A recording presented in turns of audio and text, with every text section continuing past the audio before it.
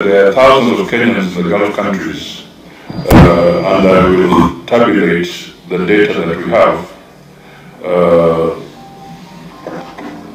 We have in total over 400,000 Kenyans in the Gulf states, and I'll tabulate as follows. In Saudi Arabia, the records we have are there are 310,266 Kenyans. In Qatar, 66,025. United Arab Emirates, 23,000. Bahrain, 8,000. Oman, 5,392. Kuwait, 3,515. Iran, 200. Iraq, 150. The total record we have as of to date is 416,548. Madam Speaker, I wish to further state as follows. Kenyans in these territories exhibit high movement between various Gulf states. The numbers given therefore constitute periodic statistics derived from our missions in these countries, further corroborated through official sources of the host governments. It should be noted that not all Kenyans register with our missions abroad. The second question was to do with how many Kenyans have lost their lives working in the Gulf states from 2002 to date. The records we have show that the total number of Kenyans who have lost their lives in the Gulf region is 316. The breakdown is as follows. Saudi Arabia, 166. Qatar, 58. United Arab Emirates, 51. Iraq, 25. Bahrain, 10. Kuwait, 6. Oman, 0. Iran, 0. The total, 316. Aspect C of the question: what support does the government provide to families of Kenyans who die overseas? And could I provide details on Mildred? Madam Speaker, upon receiving a report on the death of a Kenyan abroad, the first step that our missions do is to notify the family of the demise of their loved one. The ministry does this by liaising with the employer, the foreign recruitment agent, if they're foreign based, and the local recruitment agent based in Kenya to establish information about the deceased and next of kin. 2. The ministry also has a robust counseling department that offers psychological support to family members, including managing of the information, assessment, counseling, preparation for travel for a family representative or family member, and coordination with family members to receive the body of the deceased. The ministry also establishes the migration status of the deceased where possible, coordinates with the employer, the government agencies, diaspora groupings, other stakeholders of the family, while ensuring that the body of the deceased is well preserved ahead of repatriation back home. The ministry also follows up on the benefits and entitlements of the deceased person from their place of work in accordance with the applicable laws of the host country. 5th, the mission facilitates obtaining of a post-mortem report to establish the cause of death and provides necessary documentation to facilitate the repatriation of the body back home. This includes issuing a no objection certification for the body to be transported to Kenya. The ministry also facilitates administrative procedures, including police investigations, if any, and a settlement of hospital and medical bills as appropriate. The ministry also coordinates with the deceased family on the arrival at the arrival port, and they can facilitate the receiving of the body.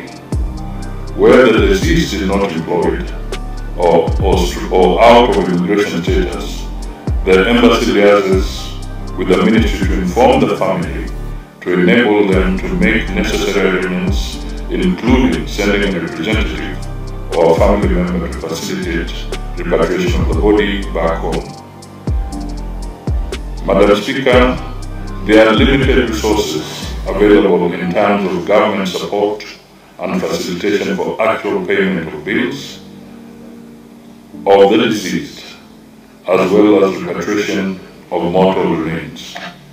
However, in extreme cases and on a case-by-case basis, the ministry has invoked such support for extremely needy cases.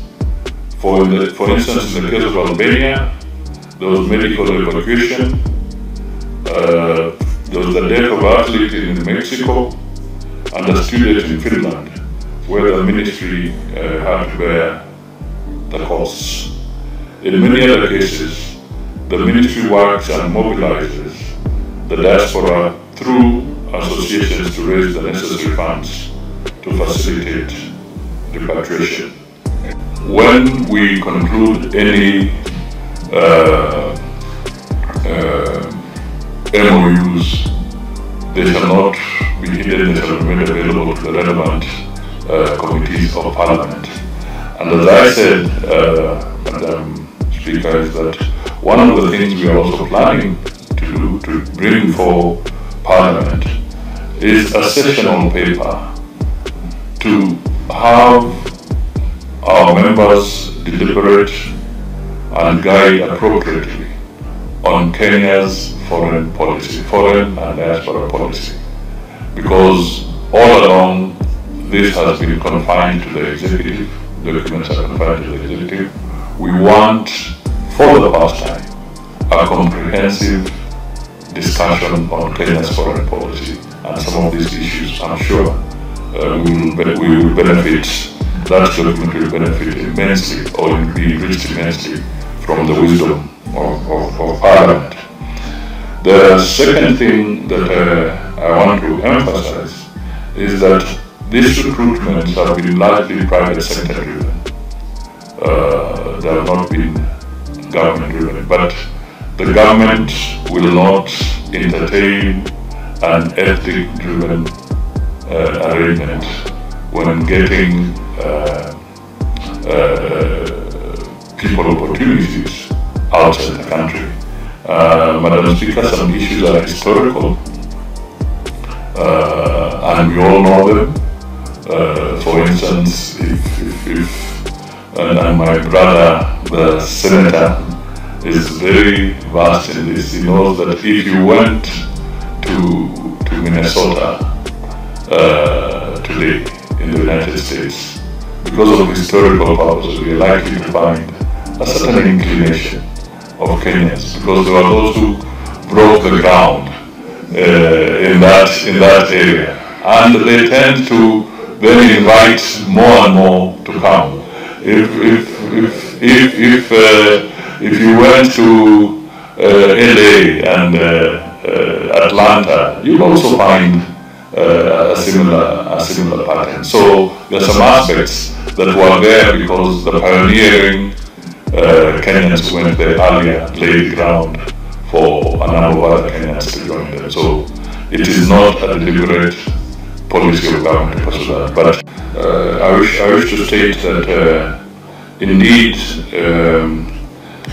these 19 agreements are work in progress, and they are at various stages because they are bilateral, so you are ending up negotiating with different countries. But we have some, for instance, Germany, we are likely to be able to conclude by September And indeed, not too long ago, the German Parliament has now passed a bill basically affirming this policy, where they'll be able to take many migrants, and Kenya was trying to secure a slot to have close to 200,000 slots in different areas to be able to go and work in Germany. And I wish to state that we are not, these negotiations are not just about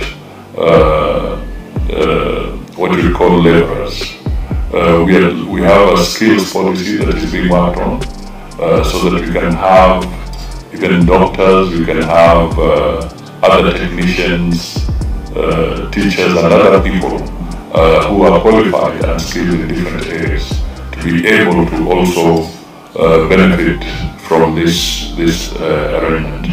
In the case of the United Arab Emirates, for instance, we have more or less concluded a CEPA. This is a comprehensive economic partnership agreement, and part of the issues that we are alluding to are also now embedded in that agreement. So there is progress, but I would like to assure the members that it is, each country has its own issues, and we try to navigate on a bilateral basis with those individual countries. And but we're making good progress, and we will try to accelerate where possible. Also on the websites of the State Department for Diaspora, we are able to indicate the licensed recruitment agencies, because in the past we have had cases where the Senator is right that unscrupulous people have taken advantage and landed our Kenyan people in very difficult situations. So we are trying to streamline this, and in between, let me also just notify the Senate that we are also improving on our negotiation on what you call the labor or employment agreements with various countries, and we are making them much better, much more refined, so that the safeguards can be provided for our Kenyans. And the classic example now is with Germany, where we are just about to conclude an agreement of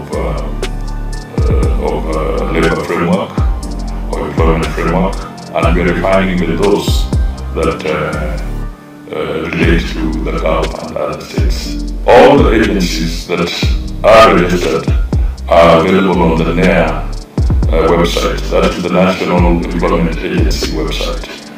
And this information is also shared with the GAO. This is how we cascade it through the county commissioners all the way, so that this information is available at the district and county offices as well. But one thing that remains is that through this National Employment Agency, there are regulations, and we are trying to weed out all the entities that do not fit the bill, that are not fit for purpose. So this is an ongoing process, and we are also ready to receive any further ideas on how we can tighten the rules around the bad elements from this House and other Kenyans. Thank you, Madam Speaker. 19 MOUs are being negotiated as we speak. We are quite advanced with Qatar, United Arab Emirates, Saudi, and we have a few rescue centers. We have a rescue center in Saudi Arabia, and the other one, Madam Speaker, is that we are looking for resources, and this is a conversation we've had with the budget committees to be of Parliament to be able to obtain resources so that we can put up more rescue centers. That is one of the biggest challenges that we face. But once we have sufficient resources, we shall roll out a few rescue centers. Has actually eliminated 700, so far, 700 rogue agencies from the register who are associated with not handling the labor issues professionally. The other thing that I would say is that when these Kenyans get challenges, the embassy has always been available to provide emergency travel documents to assist them so that they can travel back to Kenya and move away from the hostile environment. And we continue to do so. And in fact, the Saudi Arabia Center is perhaps the most active in issuing emergency travel documents or certificates for Kenyans in case their passports and documents have been held. The final point I would just like to say on this one is that the unfortunate side is that sometimes it's the fewer cases, bad cases, that tend to cloud the actual picture. But in reality, 90% of the workers, particularly the ladies, when they come to Kenya for a short break, they go back to the same venue. So the mistreatment, and we are not downplaying it, but we are trying to rein in so that that mistreatment can come to an end. And these are the areas that we want to refine as we negotiate our bilateral agreements. Thank you, Madam Speaker. Yes, we are aware of the case of Stephen Bertrand Munyako,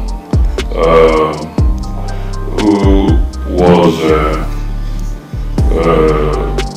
incarcerated on a case of manslaughter in Riyadh. And I wish to state that a few weeks ago, I did write officially to the Foreign Minister of Saudi Arabia, intervening that this individual should not be executed. That execution was deferred. It did not take place. I also had the opportunity to meet the family of the mother of Stephen Bertrand Munyako, and we had a conversation. And the challenge that is there is that there is a proposal that is being mooted by the family of the person who died, that they be compensated to the tune of 150 million, equivalent of 150 million Kenyan shillings. Madam Speaker, the family has raised about 10 million shillings, and they continue to try and raise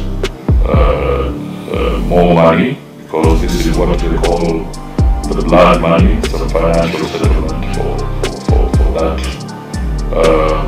And clearly, it would be remiss of me not to notify the nation and Parliament is that there is no budgetary provision for the government to settle this kind of situation, whether it's Saudi or any other country.